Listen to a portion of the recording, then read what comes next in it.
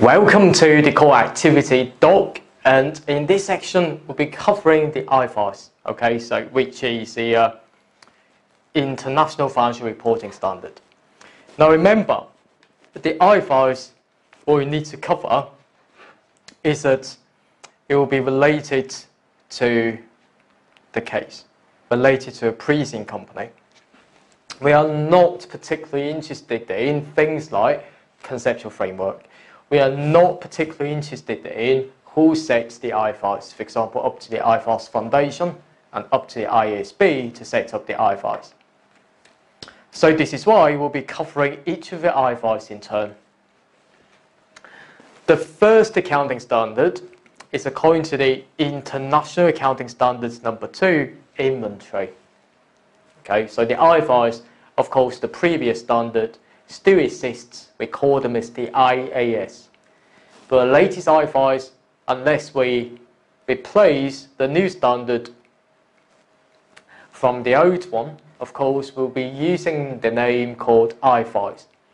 Now, if you're not particularly sure about the number in the IFRS, don't quote it. But rather, you should say per IFRS inventory. Instead of saying to the examining team, this is according to the IFRS number 2 inventory, because IFRS 2 is all about the share-based payment. It's not about inventory at all. So no need to quote the number if you're not particularly sure about that. Now, related to inventory, the sort of questions that may be examined will be including the general rule and also the cost valuation, for example, using first in, first out, or the weighted average. And the inventory write-off, which means the damaging to inventories, and we need to reduce this value to a net realizable value. Now, how we think about the IAS2 inventory would be this. Firstly, inventory is something that the business holds in order to sell it. So this means that I think the aim for that will be to sell in the ordinary course of business. But you don't really have to quote the exact same word as I mentioned before in your exam, because this is not an open book exam. So most likely that you need to say to the examining team that the aim of inventory is held to be sold.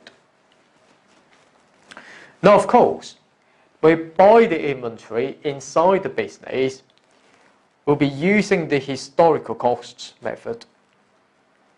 So historical cost, which means according to your purchase price. The purchase price, if you determine that would be $100, you simply increase the purchases or inventories account until credit cash. But there may be some of a trade discount, which means if you buy this inventory, you can get 20% off discount.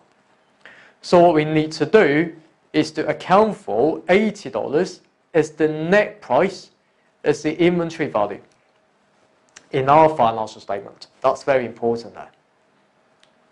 Other costs, for example, the installation costs, for example, that we buy the inventory, but we will need to install it, okay, in our warehouse to fit into a particular machine. So the installation cost that we pay, and also the delivery cost that we need to pay, let's say total at $60. So we need to include them in the inventory account, worth of $140. 140 is what I mean by historical cost method. So it seems to me that we need to capitalize the 140 as the inventory value in our account. So this is the first time. This is the first time that we get the inventory. And technically, we can call it as the initial measurement. But in the OCS exam, there's no need to quote those technical words because you will get the same marks even though you say that this is the first time that we purchase the inventory and we need to put the 140 to the inventory value. But technically, from your CIMA F1 study before, you may be saying that we need to capitalize the 140 and to debit purchases and credit cash. But in the OCS exam, you're required to explain things. There's no need for you to say these technical stuff. Of course, later on, I would say that later on, but in technical terms, it's called subsequent measurement. Now, later on, you will need to determine the cost value and the net realizable value. And that's very important there. To determine that cost value, of course, we can either use the first in, first out, and perhaps weighted average cost method. Especially is that you keep buying inventories inside your business, and each and every time that you bought the same item, the price will be quite different.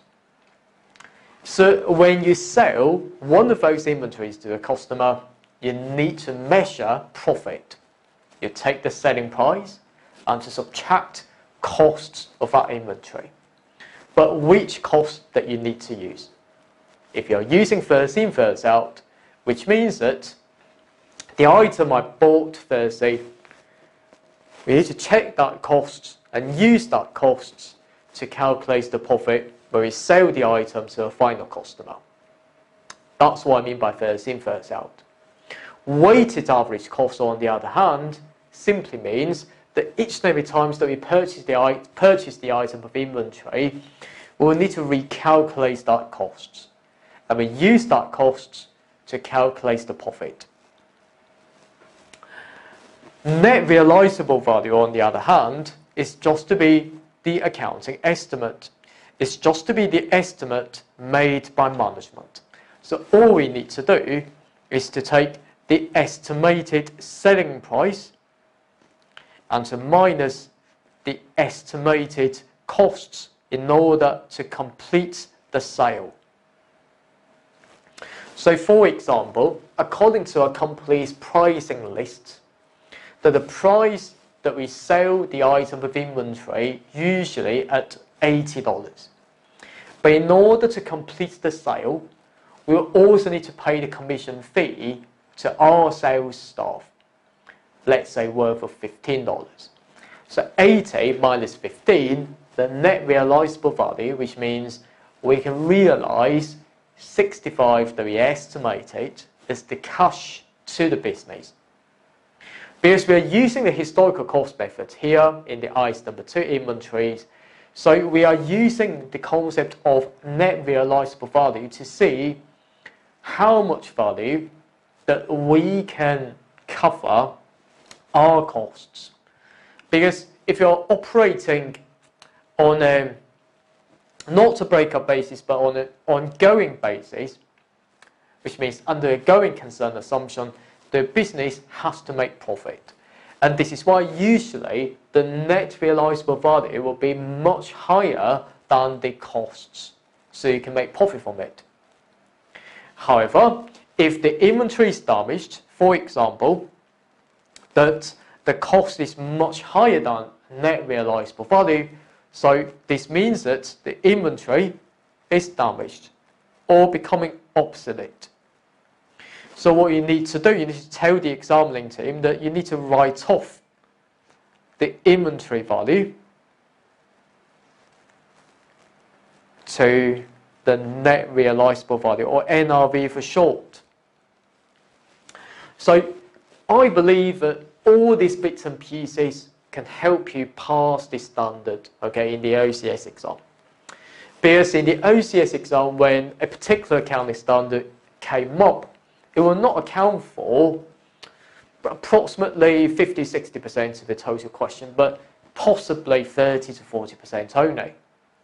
Now, if you're using my 12 paragraphs principle, it times by 30 or 40%, approximately 3 to 4 paragraphs that you can make.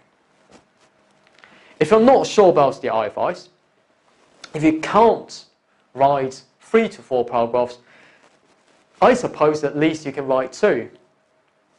So you can't fail this part, pass it. But don't be perfect on that, because I specialise in teaching the IFRS. If you want me to teach the IS2 inventories to you, I can spend 2 to 3 hours covering all the aspects in the standard.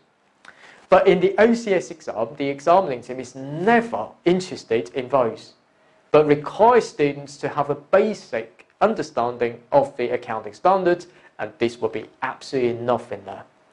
Of course, you can further say that inventory, yes, will include raw materials, work in progress, finished goods items. The inventories, when we determine that inventory, if it is not for retailer, but it's for manufacturer, we also consider the overhead. We need to calculate the overhead absorption rate based on the normal capacity, okay, of within our business. Well, you don't really have to learn all of them, really. Now, I've summarized a few model answers, or the pre-learned paragraph for you. Now, firstly, the inventory value at the lower of cost and net realizable value, and that's important. And it includes the purchase price that counts off, excluding trade discount. And of course, overhead can sometimes be included if you are the manufacturer rather than the retailer who buys inventory at low price and without any sort of manufacturing work later on, but aims to sell it at a higher price. Now, sort of cost that should be expensed rather than putting into the inventory value, for example, the abnormal wastes. Okay, so which means the abnormal loss of the inventory and general storage costs, if you can remember that. And how we calculate the net realizable value, we take the expected selling price minus in costs to sale. So that's important there. Now, you can see a particular question, for example here, that how the damage to the finished good will affect our financial statement. Okay, so it's talking about here, damage. The first conclusion that I can tell the examining team is that we need to write off the inventory value to NRV. That would be my first point. Second point, it really depending on whether or not the damage to inventory will really resulting in the inventory cannot be sold to others. So in this case, the NRV will certainly be 0 because there will be no expected selling price, okay, if the inventory damage is so severe. Therefore, we need to fully write off the inventory value. And the third paragraph, you can say to the examining team that this is according to the accounting standards requirements, the law of cost and NRV. And further, you can say that how it determines the NRV in this case to take the estimated selling price and to minus the estimated cost of sale. If you say those things, of course, you will score the full marks, okay? Do we need to closely relate source requirements to the pre-sim? The answer for that would be absolutely no. Do we need to relate that back to the unseen material? Well, the answer for that is, it really depends. For example, you can say that what sort of finished goods that the case is talking about, you can change that name and no more than that. And the damage, how it damages the inventory, whether or not it's been stolen by somebody else or damaged by sort of bad weather, so for example flood or fire. So that's how we relate that to the case. Okay, so if you spend lots of time reading through and planning how my answer can be related back to the unseen exhibit, no need to do that in the OCS exam only. But of course, in the MCS management case and the strategic case study later on, I highly suggest you to relate your answer closely to the case, but I will teach you in subsequent stages.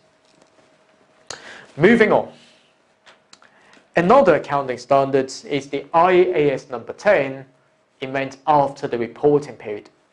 So this means that when we account for the transactions, so usually this year, for example, year 1, we will bring the event and even different transactions, for example, the sales revenue and purchases, in our current year's account. However, if events happening after the year end, we will need to think about the events after the current year end, whether or not we should bring those in our year 1's account or in the year 2's account. So really depending on whether or not firstly events will be happening between the year end up to financial statement being authorised and issued to shareholders. If events happening within this period, of course, we will need to see whether or not it has a cause and effect relationship with the transactions happening in the year 1. So if the answer for that is yes, we call them as adjusting event. Now, adjusting event, you don't really have to quote the definition for that, because the exact quote from the IAS number 10 would be that event after the reporting period, if it provides evidence existed at the reporting date, and these will be adjusting event. So what we need to do is to adjust the transaction, which means we need to put the double entries in, which means debit and credit something. And we need to reflect these in the year 1's account, although the event happening in year 2. If it does not provide evidence existed at the year end, we treat them as non-adjusting event. So which means that we only disclose the event in the year 1's account. And of course, we will adjust that in the year 2 when the event happened. But you don't really have to quote them. My view is this. In this exam, you will need to see in the exhibit information if after the reporting period, examining team told you the inventory sold at a loss or customer bankrupt or company bankrupt. Okay, so if that's the case, then you will say to yourself, right, this is the adjusting event. So first point, this is the adjusting event because customer declared bankruptcy. First point. Second point, we will need to adjust this event in year 1. That's it. But you can further go on to say that to reduce the receivables if a customer declared bankruptcy or write off the inventory. That's it. 2 points, absolutely enough there. Non-adjusting event, if you see in the exhibit related to fire or some of the bad weather and even flood or dividend or shares stuff that happening, so for example declared after the year end that we want to distribute dividend to shareholders or perform share issues after the year end, non-adjusting. That's your first point. The second point is that we need to disclose this event in year 1. That's it. Of course, regarding disclosure, you need to disclose what is the event and the amount, okay, and the timing. That's it. Right, that's the IAS number 10. If you see in the past exam question that, okay, how the customer gone into liquidation affecting our financial statement and implication for that. As I said before, the step number 1 in there, customer liquidation, yes, you've seen that. That's an example of what? Adjusting event. Implications, yes, we need to adjust the year 1's account. So for example, to write off the receivables value, okay, in the year 1's account. That's it. Do you need to write too many paragraphs in there? Well, the answer for that is no. From my perspective, my view is that 2 points, absolutely enough in there. Now, another question, I will leave you to self-study that, okay, and compare with the official answer here. Moving on. IAS 16, property, plant, equipment. Now, we've covered IAS 2 inventory, which means some things that we would like to sell it, okay? However, if you change that to IAS number 16, which means the International Accounting Standards number 16, for the property, plant, equipment, or PP&E, property related to land and buildings, plant related to factory, equipment related to computers and also other machines. The aim is not to sell it, because the aim is to use it by the business. But we are using the historical costs, same as what we've seen in inventories. Of course, just a caveat here, or disclaimer here. I'm not saying that all the bits and pieces will be exactly the same in IAS number 2 inventory. Because in my course, in the OCS, I aim to help you to pass the OCS exam with my extensive experience. So therefore, I know the habit of the OCS examining team that will test this standard on the basis, level, not in depth. So therefore, you can remember the exact same stuff in the PP&E. Sort of costs that needs to be expensed in the PP&E will include things like marketing, repair, maintenance, insurance, and even the training costs. So make sure that if you're seeing those words, which are not related to the purchase price, not related to installation, not related to delivery, it's highly likely that we need to expense them directly for the very first time when we purchase it.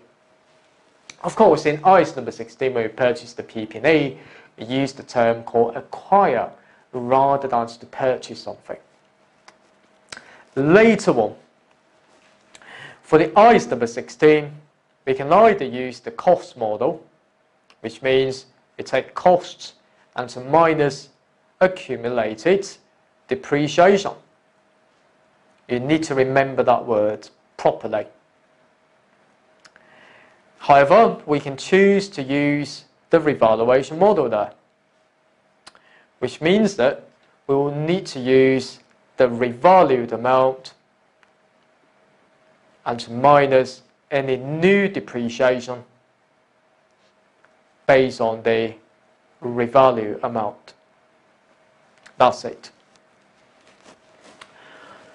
Of course, there will be quite a few criteria in the revaluation model in the IAS number 16. But if I were you, I would like to mention the popular principle that is listed in the revaluation model, including that we will need to do it frequently. How frequent it is that we need to revalue the property, plant, equipment, it depends. If the market price is very volatile, yes, more frequently, for example, 6 months, every 6 months, you to engage with an expert and to put a value on that. At the same time, you need to understand the concept of each class. So which means that if you decide to use the revaluation models to revalue the property, plant, equipment, you need to adopt this accounting policy for each class, for whole asset within that class. You can't say that I would like to use the revaluation model for the property. For property, we've got two classes in there, land and buildings. Alright, I would like to use the revaluation model solely for land, not for buildings. Absolutely fine there. But you can't say that I would like to revalue this piece of land, but I would like to keep cost model for that piece of land. That is not permitted. So make sure they're ready. And of course, some of the stuff that you need to remember is something called the revaluation reserve. So what do I mean by revaluation reserve is this. If you're trying to revalue the piece of property, plant, equipment, let's say from $10 to $30, the increase of $20, we cannot put that into the current year's net profit, but we need to put that directly into the reserve within equity in our statement of financial position. So make sure that you'll always be ready for that. Now, I would say that, yes, from my perspective, that would be absolutely nothing there.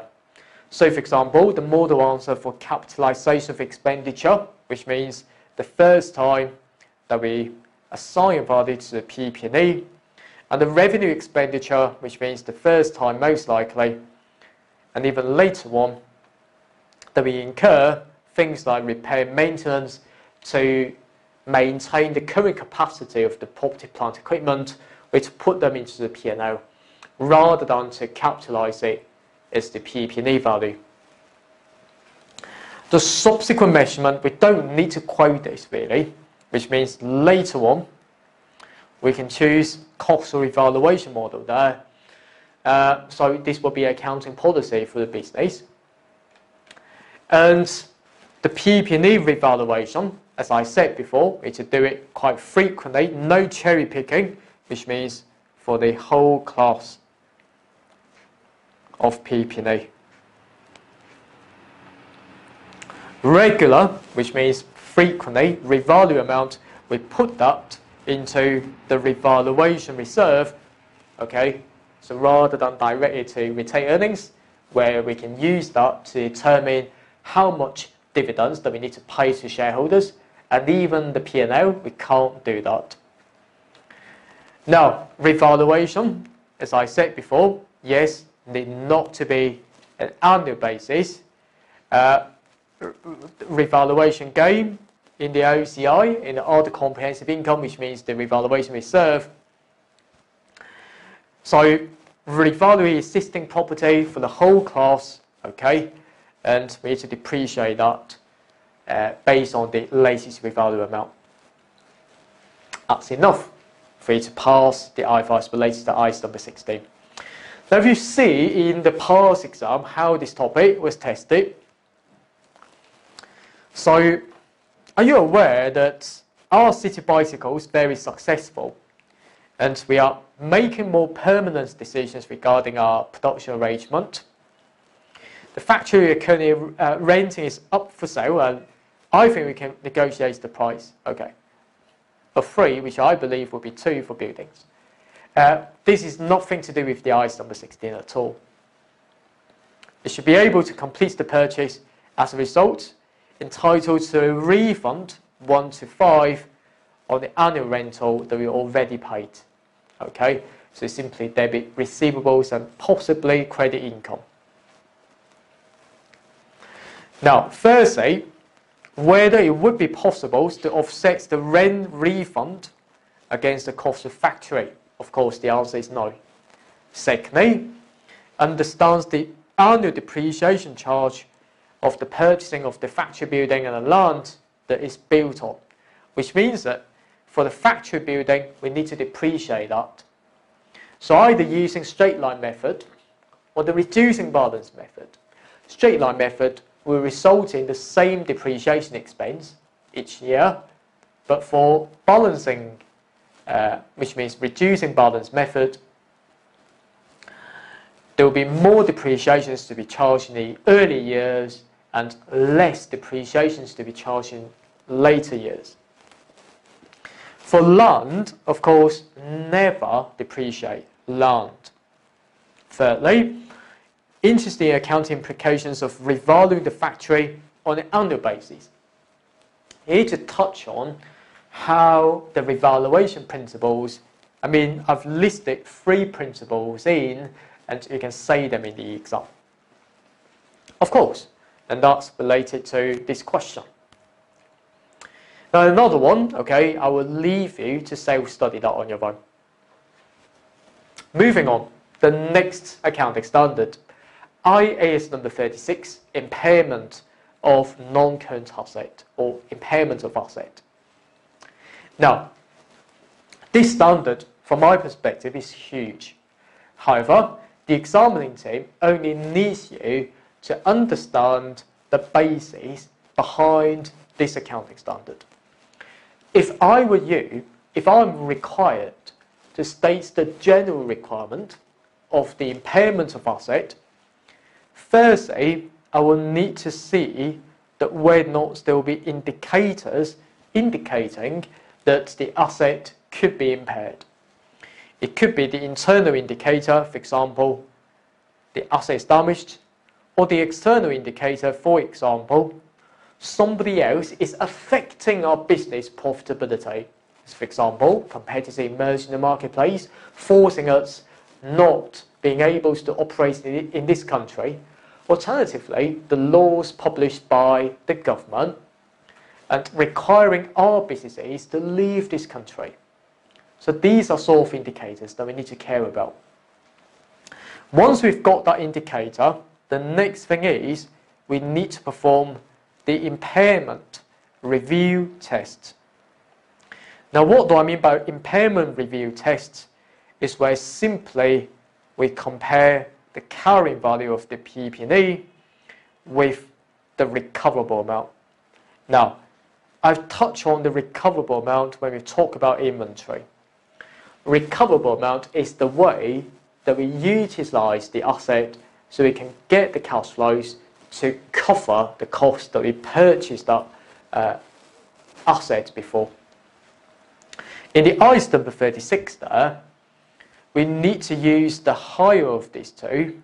Either will be the value in use, which means if I were to use this asset on a continuous basis, it will be the present value of generating cash profit from using that asset. Alternatively, we'll be using the fair value minus disposal costs. Very similar to net realizable value. However, we don't use the NRV here, but we use fair value or FV. So which means we need to consider the market price rather than our own selling price. I mean, our own selling price, for example, for this pen, I wish to sell it at $1 million. So I can determine my NRV, net realizable value, is more of the entity's decision. Technically, we call it as the entity specific. However, fair value is more of a market specific. So, for example, how much that the competitor is putting up the selling price on this pen, and we will use that as the fair value. And of course, if the carrying value is higher than the recoverable amount, I would say that there will be impairment. So all we need to do is to recognize the impairment expense and to reduce our current year's profit. And even to write down our asset value, and that's it. If your answer covers these aspects, I must say that no problem for that whatsoever. And of course, particularly for goodwill, if you acquire another business, they pay more than you should, resulting in the goodwill, which will be the amounts that you overpay to another business. The goodwill will be an example of the intangible asset. Now, goodwill needs to be having the impairment review tests annually. Okay, so make sure that you're ready. There are a couple of model answers that I prepared for you. Firstly, talking about indicator, talking about the review tests, talking about the value in use is just to be to discount the future cash flows to use this asset. And of course, we are not talking about the NRV here, but the fair value minus the disposal costs here. And of course, the difference will be charging that to the P&L as the impairment loss expense. If for any asset which has been revalued before, which means we have got the revaluation reserve recognized before, but now impaired. The step one is to reduce the original revaluation reserve with the balancing figure we charged up to the expense. Okay, so that's important. As I said, for goodwill, we need to be having the impairment review tests annually. For other cash generating unit, but for this paper, you can think about it as the separate product line within that business. So for each of the product line, we'll need to consider the impairment review tests on a product line and product line basis. So mainly to reduce the management work. There'll be a couple of questions that you can practice on, but I would say that for the IFRS related questions, not particularly linked with the pre-seen or the unseen material on the exam day, you need to be absolutely clear about the IFRS treatment, otherwise can't pass this paper. So for example, please advise me what actions that we need to take to comply with the requirements of IAS number 36 impairment regarding the carrying value of the know-how. Alright, so it seems that the know-how is an example of a non-current asset, so which means the intangible asset here.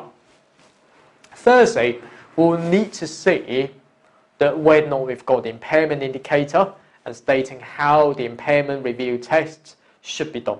Okay, simple as that.